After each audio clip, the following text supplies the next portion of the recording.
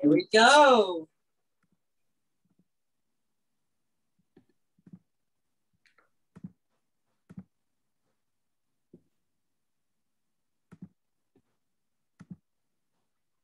Excellent.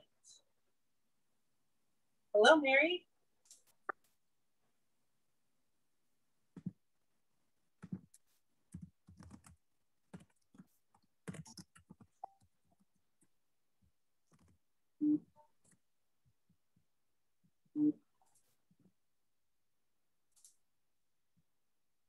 All righty, it's 6 o'clock. And we have 69 participants already in the meeting. It's so great to see everyone. Hello, Mike. All righty. Hello, Aaron. How are you? Hello, Mary. Hi, thanks for joining us, Congress member. We are live and recording. You are right on time. Fantastic. Hi, everybody. So, Mary, how about you kick us off? Yes. So we are so excited to have you all joining us today. Thank you so much for being with us. It is such a critical time to hear from some very special speakers and such a critical moment to have this conversation. I have to say, we are in this moment largely because of all of the hard work you all did to get out the vote in 2020. We worked really hard. Explain to Cody, like I'm getting that it's not Vita, can you mute yourself? Aaron, can we mute Vita? All of you said. Perfect. Thank you. Make sure you're muted if you're not talking. We all did a ton of work in 2020 to make sure we had a different opportunity in 2021 federally to act on climate, to advance climate justice. And the truth is we did it. We now have really powerful leaders in the White House, in Congress, and in the Senate, environmental majorities that should lay the groundwork for us to turn those ballot box victories into policy victories. And that's what we want to talk about today, is how do we turn that into policy victories? Because the truth about the climate crisis is we have the solutions. We have the policy solutions to advance racial justice, solve the climate crisis, build our economy, protect public health. That's what we have. What we're missing is the political will to do it at the rate and scale that's needed. That's what we are laser focused on at the California League of Conservation Voters. That's what the leaders you're going to hear from today are laser focused on. And I have to say, these are some of the boldest leaders. These are the leaders that inspire me. It's not easy to run an organization that works on politics and the climate crisis, but these are the leaders that keep me going and make me really believe that with the right lawmakers in office, we can get the boldest possible equitable laws. And so we're excited to have this conversation. And I want to say part of what's really important about what's happening federally is we have this year, 2021. Next year is midterms. When elected officials are up for re-election, it is a hard year to pass big spending packages to get big, bold votes through. So 2021 really is that year. In addition, we have redistricting, where all across the country, new lines are being drawn congressionally, statewide, locally. And we already know, based on some of the shifting of those lines, that a lot of states that do legislative-driven processes around redistricting are going to gerrymander those lines for anti-environmental votes. We know that. So really quickly, we could be in a tough place in 2022 with our midterms. This is the year. It has to happen in 2021. We need a bold down payment on a climate just future. And so we are going to hear from Congressmember Levin. We're going to hear from Congressmember Porter. We're going to hear from senators Stern and Monique Limón. And we're going to hear really what's happening in the state as well. And for kind of the first time ever, the federal government is actually leading the state. The federal government has a bold plan of action. California is struggling this year to deliver on climate leadership. And so we're going to kind of hear what that would look like and what it would be like to have an American Jobs Act, an American jobs plan that fits California, and what a California jobs plan could look like too. So thank you so much for joining. I'm excited for you also to meet Aaron and Melissa on our team as well, who are rock stars. I'm going to hand it over to Aaron now to take us through the rest of the program. Hello, everyone. Thank you so much. So basically, I'm going to talk to you guys about the American Jobs Plan. So thank you for that. There we go. All right. So the American Jobs Plan is basically the Biden administration's plan to develop America's crumbling infrastructure, prioritizing equitable transition to green jobs, and it is a historic investment in climate action. This is the Biden administration's attempt to answer the question on how do we build back better. And so we're going to get into that and like what that looks like. But before we do, I just want to talk about the ways how laws get passed really quickly and some of what we have to keep in mind. So there are, of course, you can just pass straight up laws. But right now, because we only have 50 votes plus Kamala Harris, we have 51 votes, there is this thing called the filibuster, which does block new legislation from happening. So if we want to do really big changes, we might have to abolish the filibuster in order to actually move forward. One of the other solutions is budget reconciliation. We found out that this is basically, you agree, hey, we have to all pay for, infrastructure. So now we have to ask, how much are we paying? And then that's where the House and the Senate agree on how much they're going to pay on something. So we're going to talk about budget reconciliation with Mike a little bit later on. And the other thing is what we can do to fight for climate justice is through executive orders. So Joe Biden actually has been signing different executive orders to roll back some of the Trump attacks on our climate, and also to make sure that the money that is spent federally goes more equitably, like with the Justice 40 executive order that mandates that 40% of all federal spending has to go to marginalized communities that are underfunded. So we're very excited about that. But with all that said, the next person who we're going to be inviting to the screen is Melissa. Melissa, are you here? Hey, Melissa. Hi, everyone. All right. So, Melissa, our state Senate guest here as well? Yes, I see Senator Henry Stern is here, and I think we just need to make him one of the panelists. Okay. Vita, can we make Stern a panelist? I see him now. Yes. And then is Limón here? I think Senator Limón might be on. If she's Senator Limón is also here. Yes. Okay, great. So we'll add them in. Sign on and say hello to Mike, you guys. How you doing, Henry? Yeah, I'm keeping the congressman waiting here. I learned from you. I'm happy. I'll be the warm-up act. All I know is years ago, I'd go to Sacramento and I would try to meet with different people. And Henry was probably the smartest staffer in the entire Capitol when he worked for Fran. And seeing all his good work now is no surprise whatsoever. So it's great to see you. And Senator Limón, I haven't had the pleasure of meeting you, but it is great to meet you. Likewise, very nice to meet you. So we are so excited to be joined by two incredibly strong climate champions from the California State Senate, Senators Monique Limón and Senator Henry Stern. These two are fighting on a daily basis for climate action in the California State Legislature, and both of them have passed policies that have really moved the needle on addressing the climate crisis. So thank you both for joining us to talk about the American Jobs Plan and what that means for addressing climate in California. So I have a couple questions for you both, and we want to hear from both of you. So the first question for the two of you, senators, is we want to talk about our climate goals for California. And what are the gaps that the American Jobs Plan can fill for the state? You want to jump in there, Senator? All right. Sure. I'll give it a whirl. First of all, thank you and Mary and the whole team. I love 111 participants midday on a Thursday to want to take climate action and build back better with climate justice is pretty darn exciting.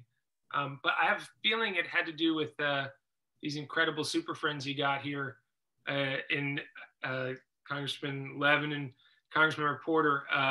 Happens to be that California is sort of the powerhouse for political leadership on all this, not just in the state, but thank God for the whole country.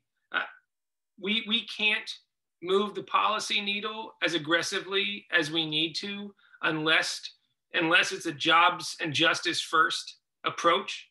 And that, having gone through, as the Congressman mentioned, I went through Waxman-Markey. The last time the House moved a major piece of climate policy, I was a staffer at that time, back at the Energy and Commerce Committee. And we went policy first, and then it was like, we're gonna figure out the funding allocation later.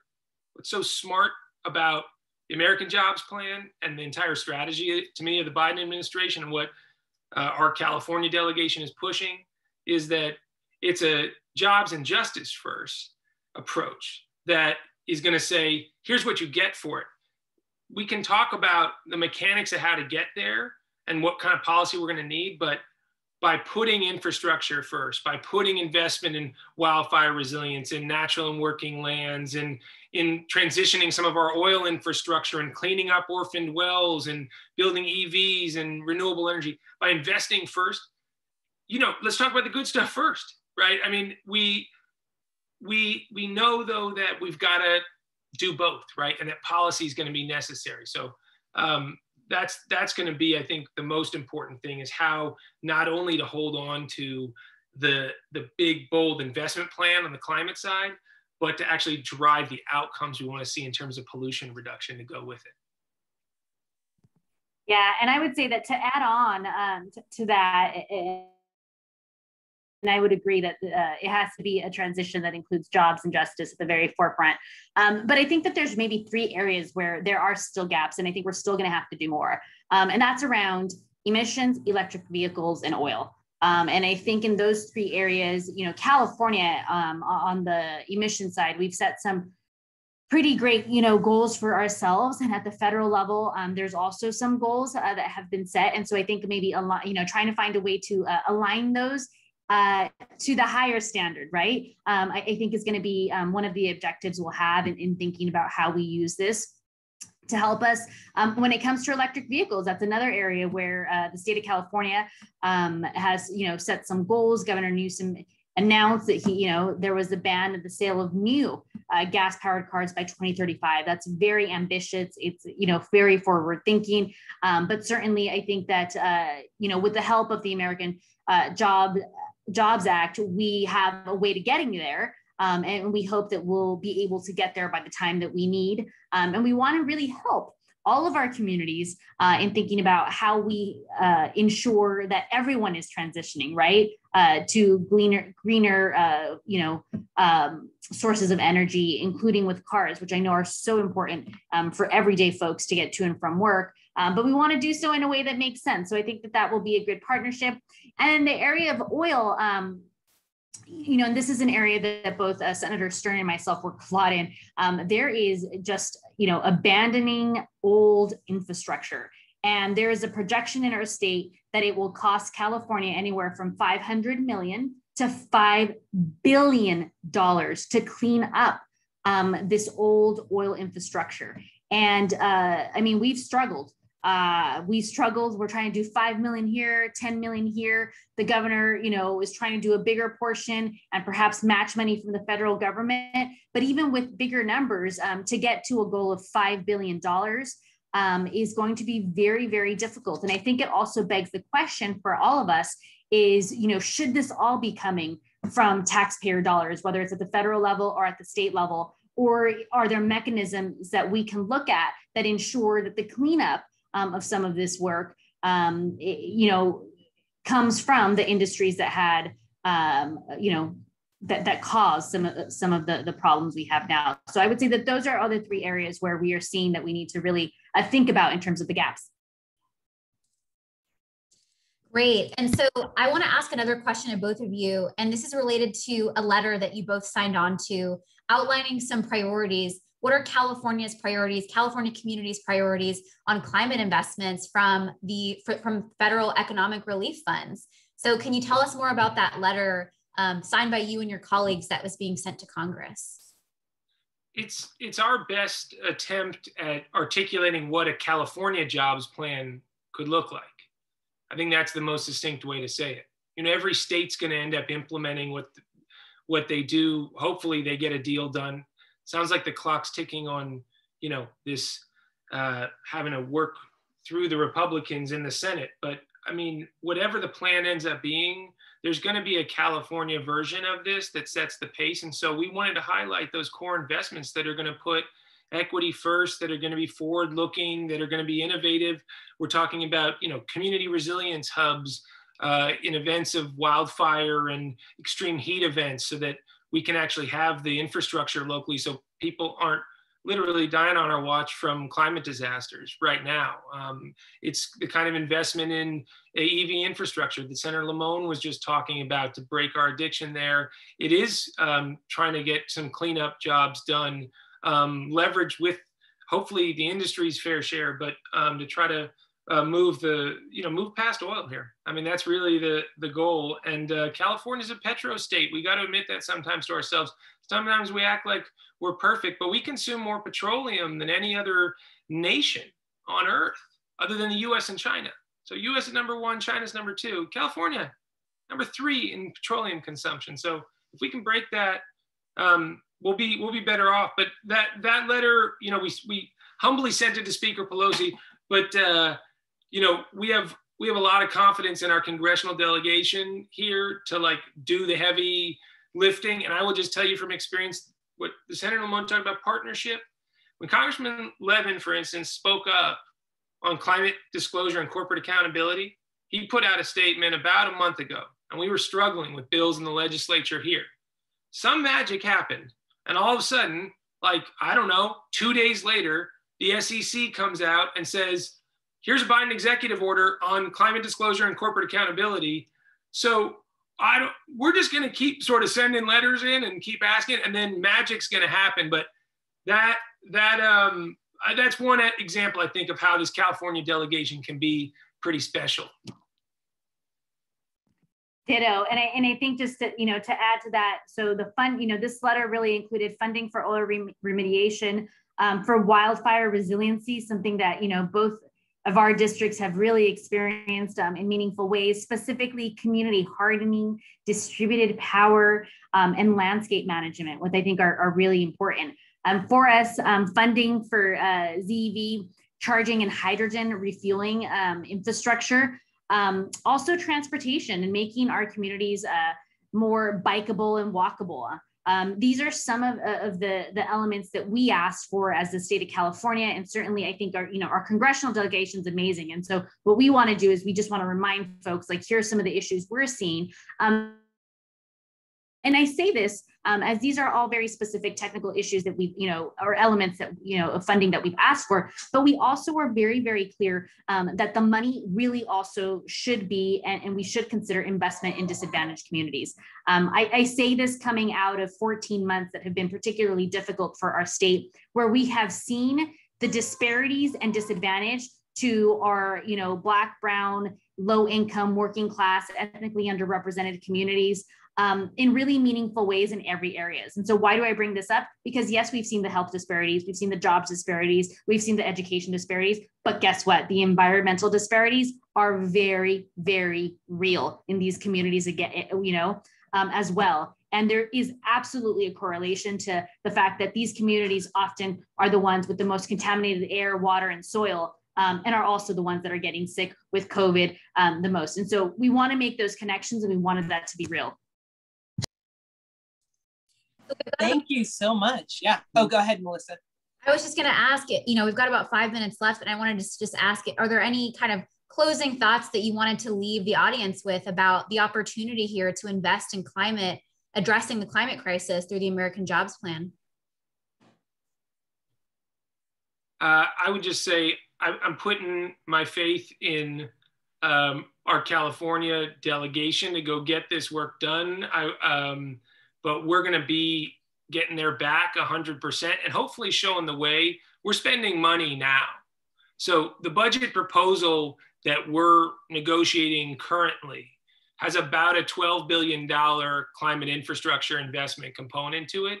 So as much as I don't want to put unnecessary expectations either out there, because we're going to try to execute this mission one way or another. And we're going to end up pushing the envelope. And that has to do with industry regulations, with doubling down on our climate goals by 2030, changing the electricity market to actually bring clean energy online. So we're going to keep doing the policy work, and then we're going to keep doing the investment side too. I just hope by showing it that there's some sort of national FOMO that goes on. And they don't say, what are they doing out there in California? But it's more like, oh, wow, wait, I want that. I want a vibrant EV manufacturing industry, and I want to know how to deal with disasters in my neighborhood so people can hold on to their insurance. And I want to fix the middle class budget by giving them a way to not fill in, but plug in, so I don't know, maybe we can show a bit of the path, but yeah, I'm darn optimistic about, I just wake up every morning and just love opening the paper and seeing what these guys are doing. So it's a hopeful time, even though Monique and I are, we're banging our heads up against the wall. We're fighting with oil and some big guys out here. So there's no small ball, but we're going to try to keep doing our part. Right. And I think of the last 4 years and what an incredible opportunity we have right now in Washington, D.C. to partner, something that has just not been our reality in a really meaningful way over the last 4 to 5 years, given the changes that we've seen in the administration. And when we're going from having conversations where the directive from the federal administration is telling us to grab a rake and clean our forest, to look, now we have a real opportunity to find funding, to figure out land management, right? All of these things are so real for everyday folks. You talk to a person who's lost their home, who has been evacuated by a wildfire in California, and they will tell you that we don't take these things lightly. This is very real to us. The impact of climate change is something we're living. And so more than anything, I think my excitement is that we have a real, meaningful opportunity to partner with our federal leaders and see something that is bold and that does right for all Californians. And I think that, this package really has a way to manifest itself in forms that our community will see and will be tangible to our community. So that's what I'm most excited about this plan. Thank you so much, Senator Stern and Senator Limón. We're right there with you. We're grateful for your leadership in the state Senate. Thanks for all that you do, and thank you so much for joining us.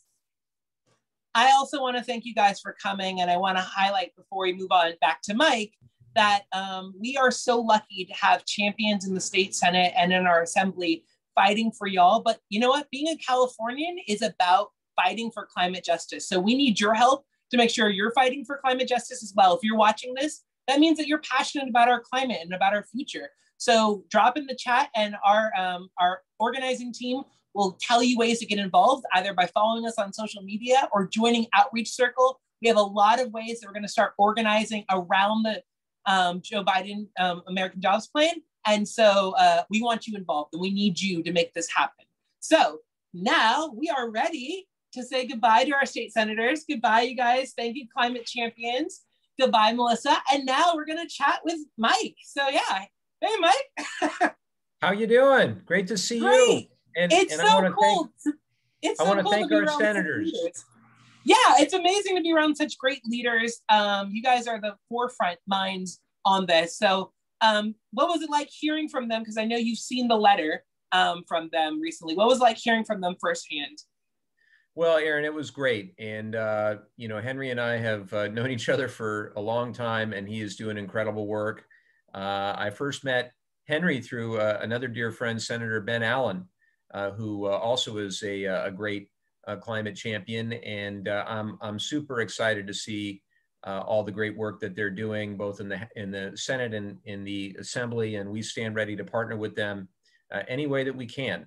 And I just hope that many of my colleagues across the country particularly those who come from oil and gas producing states or fossil fuel dependent states, will just take a look at what we've been able to achieve in California and know that they can do it in their states as well.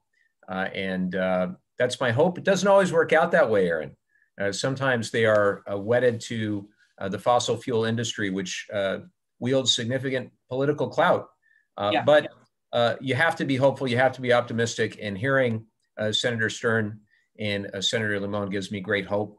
And being with CLCV gives me great hope. And for all the people I saw as everybody was getting on the Zoom here, all of the 49th district constituents, thank you, thank you, thank you for spending some time with us. CLCV is a phenomenal organization. They were with us from the very beginning of our first campaign, and you have been a steadfast partner straight through on into the 3 years now of service. And we're going to need all the help, all the support as we look to 2022, because it's going to be a tough year, a tough race, but with your help, we're going to do it. Exactly. And so I want to talk about the American Jobs Plan, folks. You know, as I said, this is the Biden administration's attempt to build back better. And so they're trying to make investments in our infrastructure and really redefining what infrastructure is. And so I wanted to ask you, what are some of your favorite provisions in the American Jobs Plan? What are the things that you're most excited about when we're reimagining infrastructure? Well, having been involved in clean energy and sustainability for a number of years, both as a lawyer and in the nonprofit world and the business world and as a policymaker, I can tell you that many of the climate and energy related provisions of the American Jobs Plan are like a dream come true, particularly compared to where we were with the Trump administration. It really is an incredible turnaround, and I'm grateful to President Biden, Vice President Harris, and also our great secretaries, Jennifer Granholm at DOE, Deb Haaland at Interior, Pete Buttigieg at Transportation, Secretary Regan at the EPA. They are doing a fantastic job. And when you look at the climate and energy related provisions, there's money in there for grid modernization, money in there for our water infrastructure, and the energy water nexus is so important. $174 billion for electric vehicles. 500,000 electric vehicle chargers will be built all across the United States so that you can have an electric car and get from point A to point B just as easily as you can in an internal combustion engine car. And so much else, provisions in there related to equity and environmental justice, that 40% investment that you talked about. Now, this was the Biden proposal. This was back when it was a $2.2 trillion proposal. And of course, the Senate came back initially with like the Republicans in the Senate came back with like a $560 billion proposal, but only about $250 billion of new money, other money that's basically being taken from COVID-19 relief in other places. And also they proposed user fees, whereas we proposed raising the corporate tax rate.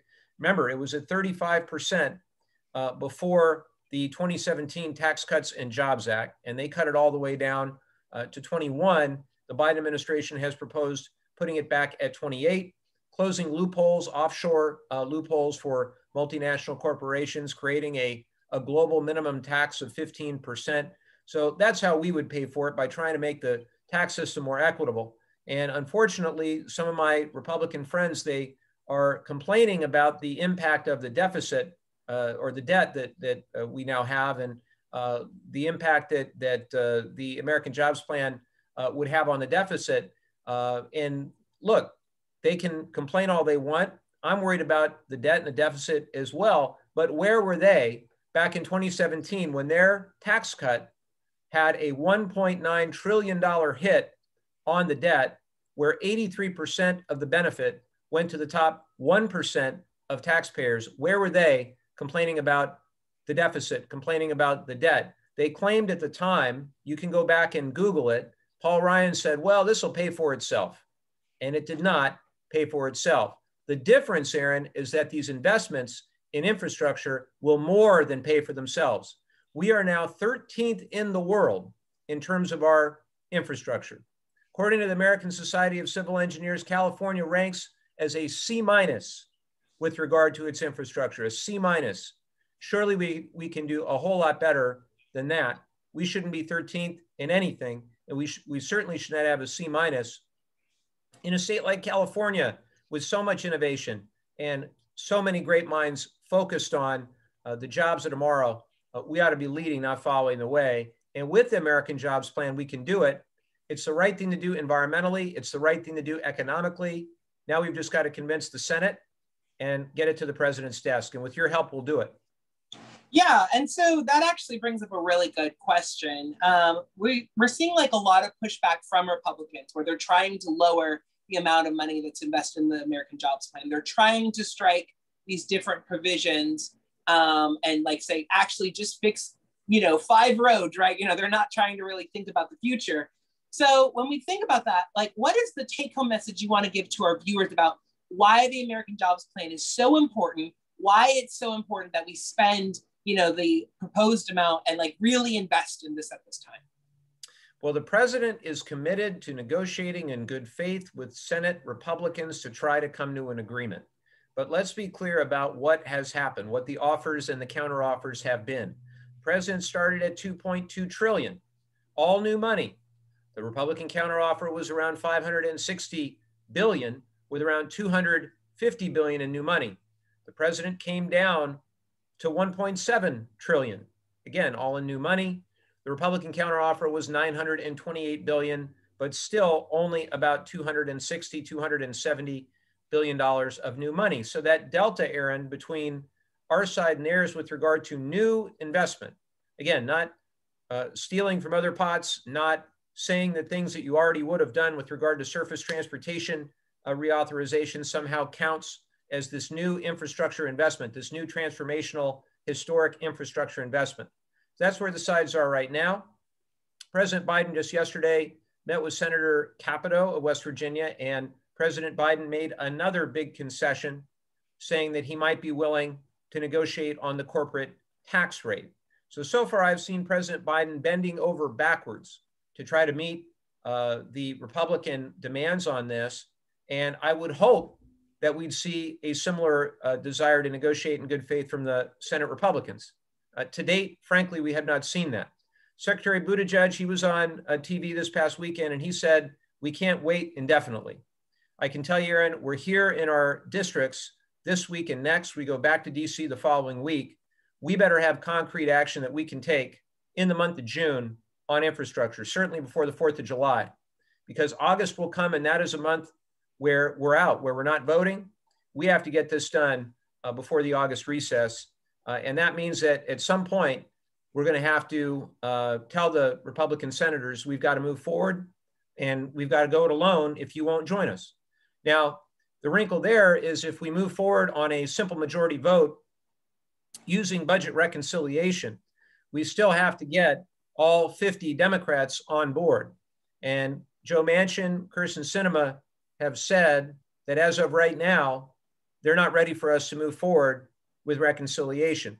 So if you know any friends in Arizona, in West Virginia, and they feel like calling Senator Manchin or Senator Sinema and reminding them of the importance of getting the American Jobs Plan done and signed into law so that we can be growing those jobs as quickly as we can to get through this pandemic and get the economy back to full employment, now might be a good time to call up your favorite friends in West Virginia or Arizona. Amen to that. And really quickly, before we go to our viewer questions, I did have a real quick question. When we do think about a just transition, it seems like reforming how oil and gas companies and the leasing that we do on federal lands is an important part of that and an important part of building back better. Are there these reforms in the American Jobs Plan? And if not, what should we be doing? Well, I have been working on them myself, Aaron, as a member of the House Natural Resources Committee. The good news is that we have, as the Secretary of the Interior, Deb Haaland. Deb and I sat next to each other in the last Congress on the House Natural Resources Committee. And like me, she is committed to making sure that we use our public lands for good and sustainable purposes, not just selling them out to the highest bidder in the oil and gas industry. So we moved forward on a bill that would restore community input on oil and gas leasing. To the extent that that moves forward, it would revise royalty rates. If Congresswoman Porter were on, she could tell you that she has legislation in this area as well. And I think everybody watching knows that she has done a phenomenal job keeping the oil and gas companies' feet to the fire with regard to the royalties that they pay and some of the unfairness in that system. And having Katie as the chair of the Oversight Committee on Natural Resources, the Oversight Subcommittee, is absolutely fantastic. And when she brings the whiteboard, even better. I love it. And Katie will be joining us a little bit later. So we have our first question from Kat Sheck. Hey, Kat, are you on? Kat Sheck is from the 45th District, and she has a question. Hello there. There we are. Hello, Representative Levin. My name is Katerina Sheck, and I'm currently living in Lake Forest. And first of all, thank you so much for being here and for remaining committed to solving the climate crisis. I wanted to ask you, what are some of the provisions in the American Jobs Plan that will move us away from our dependence on fossil fuels in favor of greener transportation? Well, thank you. And you'd have no way of knowing this, but I was raised in Lake Forest, off Lake Forest and Trabuco, and I went to Saddleback Valley schools there. So you've also got a great member of Congress in Katie. There, as I mentioned before, there is a $174 billion line item in the American Jobs Plan for vehicle electrification that would include both the point of sale credits or subsidy for people that are buying electric vehicles. There are a couple of different ideas about how that proposal might go forward. I have one bill with Jeff Merkley called the Zero Emission Vehicles Act that basically tracks what we're talking about in California and says that all new vehicles by 2035 that are sold need to be zero emission vehicles. And the way that we get there is we have a standard that starts at 50% of all new car sales sold, all new cars sold. And for those companies that exceed 50%, they will get credits that they can turn around and sell to the companies that aren't there yet until eventually all the companies get to 100%. So Jeff Merkley and I introduced that.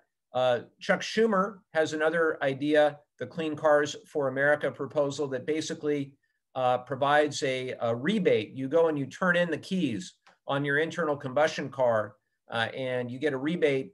And the size of that rebate is based on obviously the condition of the car you turn in, but also on whether or not the electric vehicle that you're getting is manufactured domestically using union labor, and whether the supply chain is domestic as well. We have to make sure the supply chain, the batteries and the components and the final assembly is being done in the United States as well. I am convinced, and I know President Biden is convinced, that 10, 20, 30 years, we're all going to be using a whole suite of different technologies to move people, to move goods, to build buildings, to generate electricity, to grow food. Certainly, we're going to be driving electric vehicles. And the question we have to ask ourselves is whether those EVs and all those other technologies, whether they're going to be innovated and manufactured and scaled in the United States with American companies and American labor, or whether we're going to be using technologies that are innovated, manufactured, and scaled abroad. And if we fail to lead in this area, if we don't make the investments in the electric vehicle sector, we're still going to be driving EVs. They just won't be made here. And that will not only be a lost environmental opportunity, but also a massive economic mistake. Why not lead in this incredible industry? And for those that say, well, Tesla didn't need government help, well, go back and look at your history. The first ARRA, the American Reinvestment and Recovery and Reinvestment Act after the 2008 financial crisis, the loan guarantee program included over $500 million loan to none other than Tesla Motors. We would not have Tesla as it stands today, but for that program. So remind your favorite Republican friend the next time they bring up that Tesla didn't need any government help. Excellent. Thank you so much, Kat. Our next question is coming from Patrick O'Shell, and he's from your neck of the woods. Hey, Patrick, come on down. Hello, Patrick. All righty. There he is. There he is. He's coming. Excellent. Hi, my name is Patrick O'Shell, and I'm from San Diego. Thank you so much, Representative, for taking the time to be here. So because water is a human right ensuring access to safe and clean drinking water is vital when working toward a just transition. However, currently our water infrastructure has been underfunded nationwide, including in California, which has led to high levels of lead, PFAS, chemicals, and other toxins being found in our drinking water. So my question is, will the American Jobs Plan invest in programs to ensure clean drinking water? Well, I have really good news for you, Patrick. Yes, absolutely. In fact, it is really a historic investment that the Biden administration is proposing in drinking water. And you're right, you know, across the country, we still have pipes and treatment plants that are aging and drinking water that is still in the year 2021 endangering public health. One of my dear friends in the Congress is Dan Kildee. He represents a district in Flint, Michigan. And he will tell you that here we are years after the Flint water crisis really came to national prominence, and it still has not been fully addressed. And the fact that we still have lead pipes in thousands of schools, it's simply unacceptable. There are 6 to 10 million homes in the United States today that get their drinking water through lead pipes. Think of that, 6 to 10 million homes. And as we know, the CDC, public health community, when asked what is a safe level of lead exposure for children, the answer is zero. So the fact that we're talking 6 to 10 million homes that still have lead, frankly, in the United States, it's a disgrace. We're talking about developmental problems, neurological problems, and we've got to do all we can. That's why the president's going to commit $45 billion in the American Jobs Plan for what's called the Drinking Water State Revolving Fund, and also the WIN program, Water Infrastructure Improvements for the Nation. And it's going to lead, as I said, the 6 to 10 million homes to not have lead in their pipes, and the 400,000 schools as well. So that's just one part. There's about 115 billion dealing with water infrastructure, and we've got to make sure that that becomes the law of the land. Well, it might not directly impact our district as much, although we still have our challenges as well with water, with stormwater, and a lot of other infrastructure challenges in San Diego and in Orange County. We've got to do all we can to make sure we don't have lead pipes in the United States of America. It's long past time. So I thank you for the question, Patrick. Excellent. And our next question is going to Kathleen Tresader, coming from Irvine. Hey, Kathleen. Thank you for joining us. Kathleen, how are you?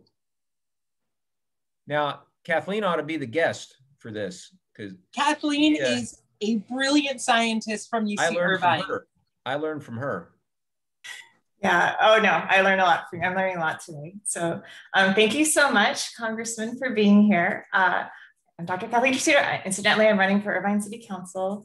My question is, as we look at a just transition to renewable energy solutions and green jobs, how does the American Jobs Plan prioritize and center good paying union jobs and ensure we don't leave union workers behind in the new green economy? So incredibly important, Kathleen, and thank you so much for the question. Thank you also for your desire to serve the public. It is not for the faint of heart, but I'm so glad to see more scientists stepping up and running. You know, I think that this president will go down as the most pro-worker, pro-union president that we've had in many decades. I am a member of the Congressional Labor Caucus. We're now well over 100 strong, and we're doing all we can to try to fight for the working people of this country. For too long, we've had economic policies that are geared to help those at the very top at the expense of everyone else, and this president is committed to doing something about it. So when you look at the jobs that will be created in the American Jobs Plan, it is really important that we're creating jobs that have good wages, collective bargaining, healthcare benefits, leave, all the things that we take for granted sometimes, but without the labor movement, we would not have things that we enjoy today. And we need to go even further. That's why in addition to the jobs plan, there's the families plan. And maybe we'll have to have another one of these about the American Families Plan. But that ability to have sick leave, we saw in 2020, at the beginning of the pandemic, one of the things that was really laid bare among all of the other problems that we had is that we realized how few people had paid leave. And we had to pass the Families First bill last year. So one of the reasons that I think we need these great union jobs is to make sure that we're taking care of our workers. And of course, we also saw the workers on the front line. We saw the folks working at the grocery store or the people that are delivering our mail. They were bearing the brunt at the very beginning of this pandemic. They were our nurses, of course, our first responders. And we have to make sure that we're taking care of them and allowing them the right to bargain collectively is an important part of that. So I know the president and the vice president and the majority of us in the House of Representatives, and I think in the Senate too, we're going to protect the right to organize. We're going to fight for living wages, and we're going to fight for the working people of this country. I think that's the winning message. Thank you so much. And thank you so much, Kathleen, for joining us. Our last question before Congresswoman Porter comes on is from Beryl Lewis. Beryl, are you ready to join us?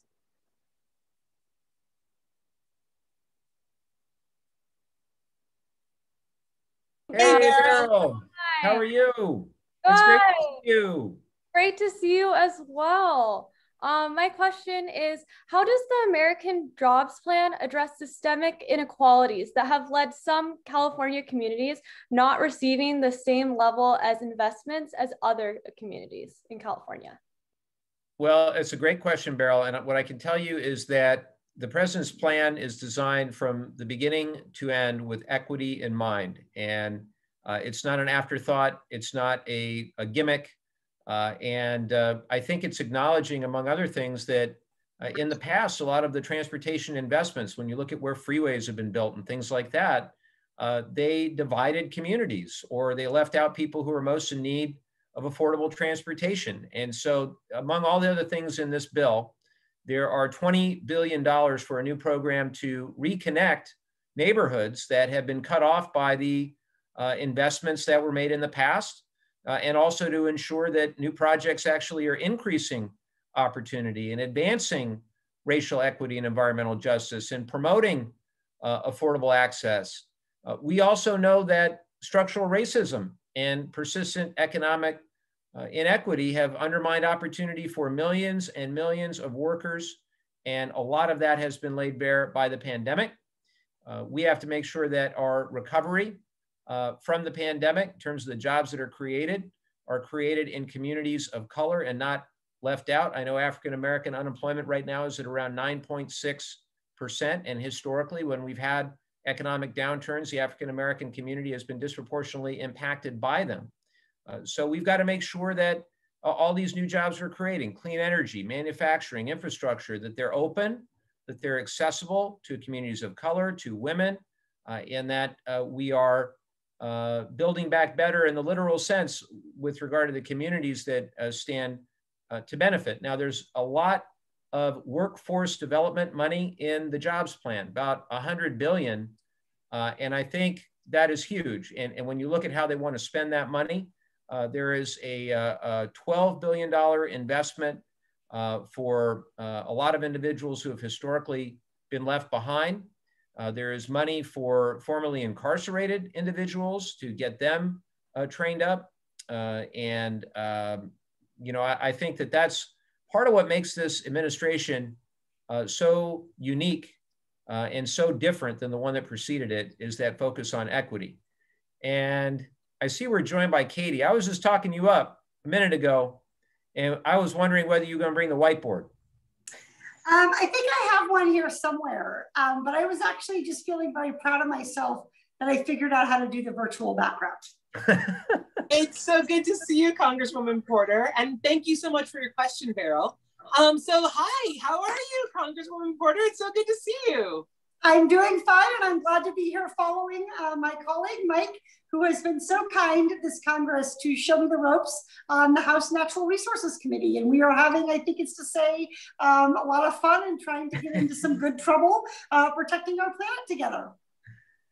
Amen. Awesome. I could not have a better colleague than Katie. And I was just saying how thrilled I am that you are chairing the subcommittee, overseeing the oil and gas companies, and maybe one of these days they'll actually start showing up to the hearings, and you can hold them accountable. And I can't wait. we'll get them there because there's some really important questions to ask, including, I think, very relevant to today's discussion about the American Jobs Plan. The most recent hearing we tried to have, as Congressman Levin alluded to, we wanted to get the CEOs of some of the large oil and gas companies there to tell us just exactly how many jobs they created or saved with the huge amount of pandemic relief fund money that they took, because the reality is they were actually laying people off from the fossil fuel industry, even as they took those taxpayer dollars. So we have a lot of questions for the oil and gas company about greenwashing, about how they portray themselves, and how that contrasts with what they're actually lobbying for behind closed doors. So I think we'll get them to a hearing sooner, hopefully sooner rather than later, Mike, but I think we'll get them there, and I look forward to questioning with you. I can't wait. Sounds great. Well, that is awesome. So Katie, I have a question that I want to ask you before we move on to some other questions from the audience. And I just wanted to ask if you could speak to some of the things that you've been fighting for to protect our climate on your public lands committees, especially with the help of your whiteboard. Yes, so I serve on 3 subcommittees in the House Natural Resources Committee. I am the subcommittee chair of the Committee on Oversight and Investigations. And our very first hearing in that committee was on the accessibility of public lands to people with disabilities. And this is another incredible area of potential job creation and job growth in terms of the design of public lands, things like trails and campsites. To design them to be accessible for people with disabilities is also to design them in a way that promotes conservation. So it is truly a win-win here. And there's a lot of important work that we can do, particularly as we look forward to preserving more land under the 30 by 30 initiative. I also serve on the Energy and Mineral Resources Company with Mike. And we have had a number of important hearings about ending taxpayer welfare for oil and gas companies. We have a royalty rate for leasing that has not been updated in 100 years. We have a rental rate that's too low. And this is the part that also really excites me, and maybe I'm the only person in the country who gets excited about something called bonding requirements. But we have rates of bonds that these companies pay when they promise to come drill on our public land, that this money is going to be there to use to clean up the pollution if they don't. And those bonding rates are way too low. So not only do these companies pollute and violate environmental laws, but then they leave all of us holding the bag as taxpayers to clean up. So setting those bonding rates appropriately, including looking at things like the problem of orphaned wells, which are both an environmental and a potential health hazard and community-based hazard, particularly in lower income and rural communities of color. So those are some of the things I've been working on. And then the last committee I serve on is the National Parks and Public Lands Committee.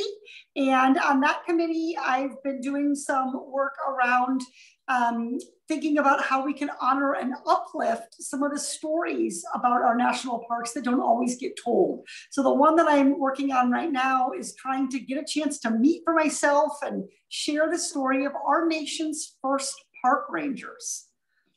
They were Buffalo soldiers. Oh my gosh, that's so exciting. Americans who served in the Civil War, at the end of the Civil War, were moved out west. And ultimately, so Yosemite, our first national park, we didn't have any rules about how to use those public lands. We were a long ways from, don't bring your own firewood. People were going out there and destroying Yosemite as they were trying to appreciate our first park. And the people doing the work of trying to be the first kind of enforcers and safe guardians of our public lands were Black Americans. So as we think about how do we create public lands and do accessibility for all Americans, encourage diverse communities to enjoy our public lands, part of that is telling the history that Black Americans, for example, are a big part of the reason that we have the beauty in Yellowstone and Yosemite that we still do today. So thinking about how we can best, Joe Nagus and I have been working on, my colleague from Colorado, whether it's a CODEL or a field hearing or resolution, what can we do to make sure that we don't lose this amazing piece of history? Well, you just made my day because my mom is obsessed with Buffalo Soldiers. And so now I have a new fact that she doesn't know. So, yes, if you go to the National Park Service and look up Sheldon Johnson, that is the name of the ranger who has almost single-handedly found and uplifted this very special part of our country's history. That's amazing. Thank you so much for sharing that. So our first question from the audience for you is from Gibran Jimenez. Gibran, come on down. All right, he's joining us right now. Hello. Hello, Congresswoman. My name is Gibran and I'm from Escondido, California. I come from a part of California where I've seen fires come down the hills and had to evacuate before. And all of us have seen the fires that have ravaged California over the years. So my question is, if the American Jobs Plan will be addressing wildfire prevention and natural disaster preparedness as infrastructure spending. Yes, thank you for your question. And you're absolutely right that this is a really important concern. We no longer have a wildfire season in California or in many other parts of the country. Wildfires, because of climate change, in part, along with other factors, are a year-round threat to our communities. And so the American Jobs Plan would make crucial infrastructure investments. This includes in thinking about things like water efficiency and recycling programs, tribal water settlements, dam safety, thinking about the Outdoor Restoration Force Act. So, part of the goal here is to empower local communities to engage in intelligent forest conservation that addresses the risk of wildfires. So my colleague Jared Huffman has a wonderful bill on this about making sure that local communities can have a little bit of flexibility in how they address wildfire. Here in Southern California, where you're from and where Mike's from, we have chaparral, we have that low-lying, fast-burning, quick fuel. Up in Northern California and other parts, Rocky Mountain National Forest, they have those Douglas and fir pines, and the strategies you use for forest maintenance are very, very different. So yes, there is funding for that. Conservation jobs are a big part of the American Jobs Plan. And conservation jobs includes trying to do what we can to make sure that our environment is prepared for wildfires and engaged in smart science-based wildfire management.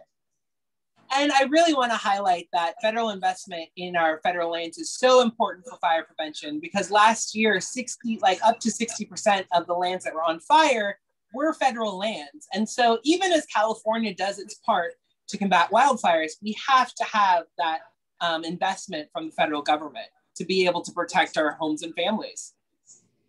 And some of the other kinds of American jobs infrastructure things that Mike is focused on, for example, Congressman Levin, are on coastal resiliency. All of this ties together. Today, I was out touring the Urban Search and Rescue Task Force, which is a FEMA-funded initiative. It's located in the 45th Congressional District, but they go across California and across the country if necessary. And these were developed to deal with earthquake risk in the wake of a Mexico City infrastructure.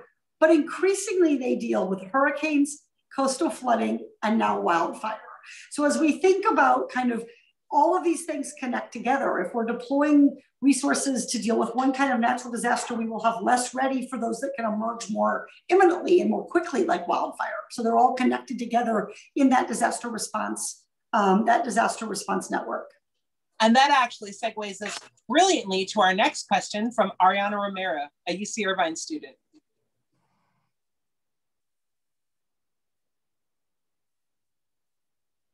Hello, my name is Ariana and I'm a college student in Irvine. I wanted to ask, because of climate change, we are seeing rising temperatures, extreme heat casualties, and longer fire seasons. Is the American Jobs Plan investing in building more climate resilient communities for our near future? Absolutely, it is. Thank you so much, Ariana, for your question. And Zach, go Anteaters.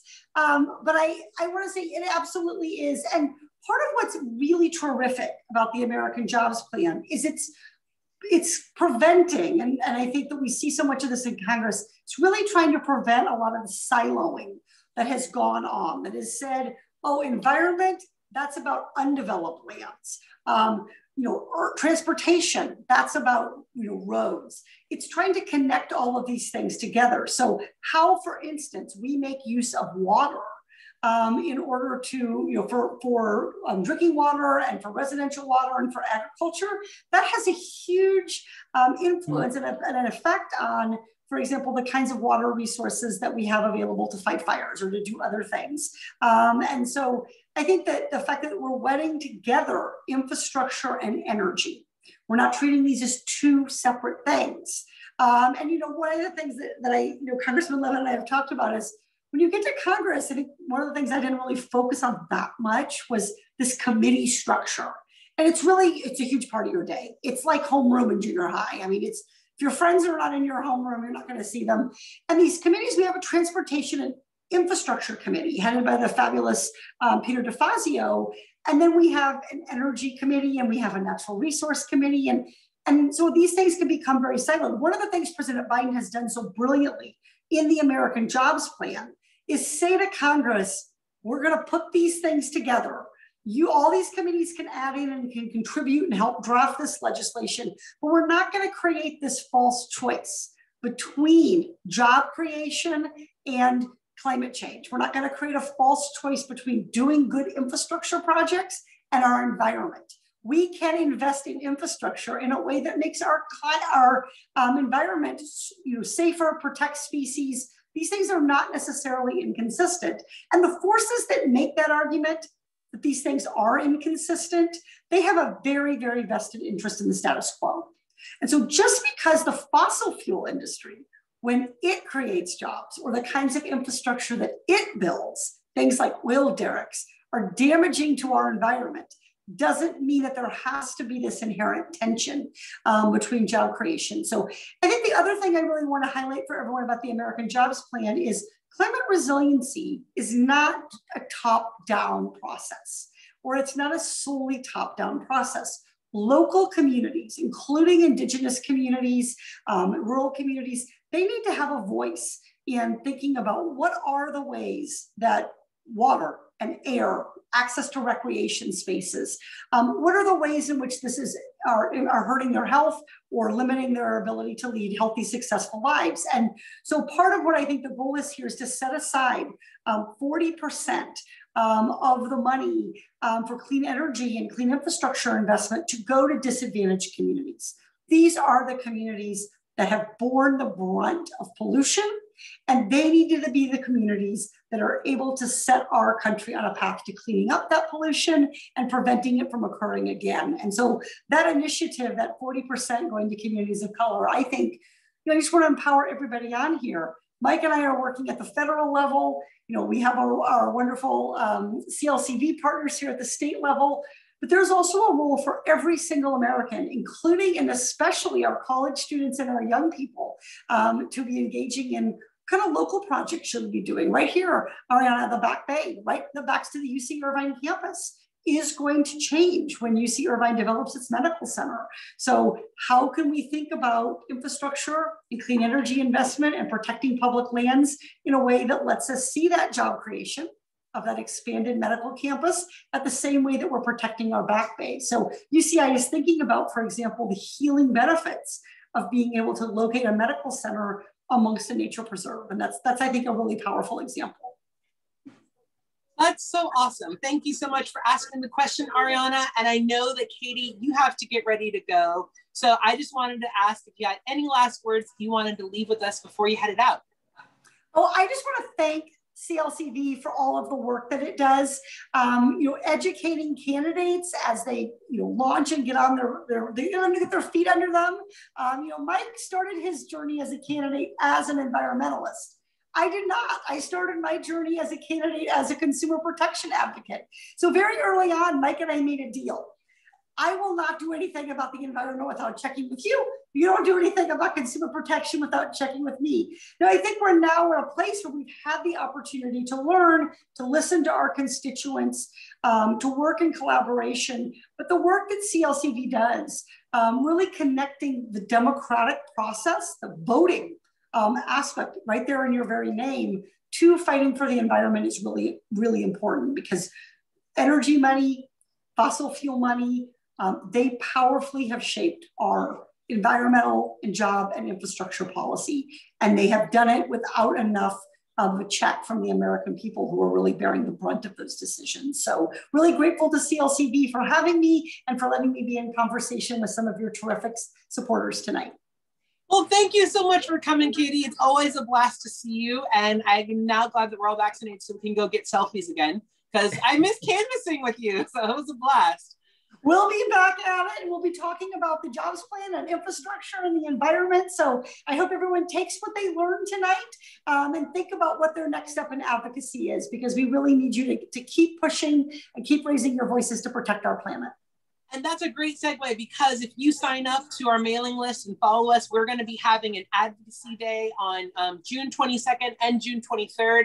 And we're going to be meeting with Mike Levin and Katie Porter during those times and really advocating. It's going to be constituents, and that's your opportunity to really push for what you as a constituent need to see in the American Jobs Plan. So thank you so much, Katie, once again for all your time. We're going to let you go and then hand it over to Mike. Thank you. Bye, Katie. See you soon.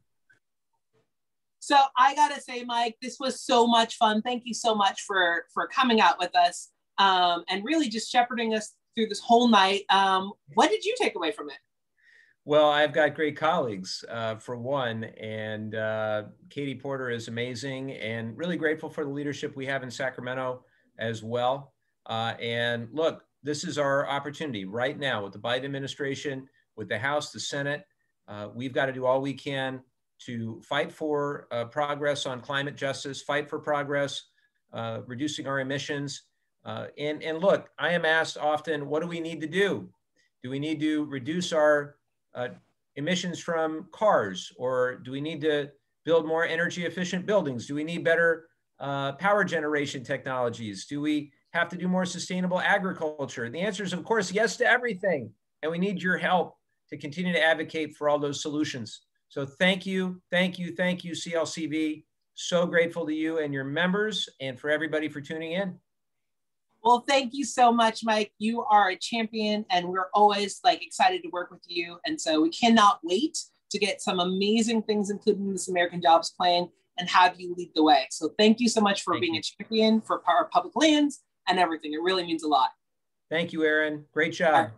Now, before we all go, I know Mike's got to head out, but before all the rest of y'all go, we're going to invite our organizing partner, Risa, up to the stage to say how you can get involved and really make a big lasting change in the American Jobs Plan before it comes up to be voted on by July 4th.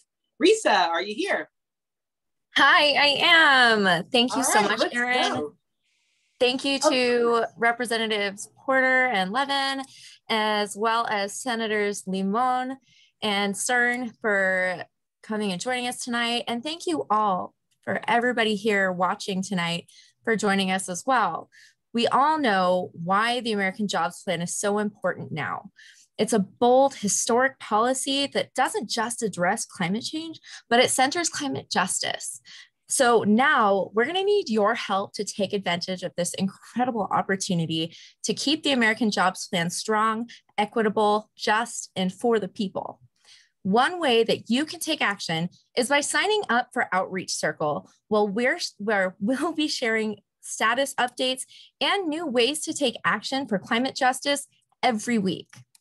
You can sign up at this link, and we've also dropped it in the chat for everyone joining us on Zoom. Or you can scan the QR code with your smartphone's camera to sign up and download the app. And if you already have the app Outreach Circle, you can find us with the code ZLM580. And we'll drop that in the chat too. Now, once you're in, you'll click View Actions, and that will prompt you to enter your email address And that will let you finish signing up later via email. And then you'll tap or click next. And then you'll be ready to take action. We'll keep you updated every week with new ways to take action, including reaching out to your friends and family members who want to know what they can do to help the climate justice movement. And don't worry, your contacts will stay yours. We're just helping you get information to them, and your data will always remain private. So if you have any questions or you need help getting started, please reach out to our organizing team. Again, my name is Risa. My pronouns are she, her, and you can reach me at Risa, R-E-S-A, at ecovote.org. And you can also reach our Central Valley regional organizer, Andrew at ecovote.org, with any questions. And that's it. Thanks, Erin. Thank you so much, Risa. You are amazing. That was really fun and easy. So please, you guys, sign up for Outreach Circle.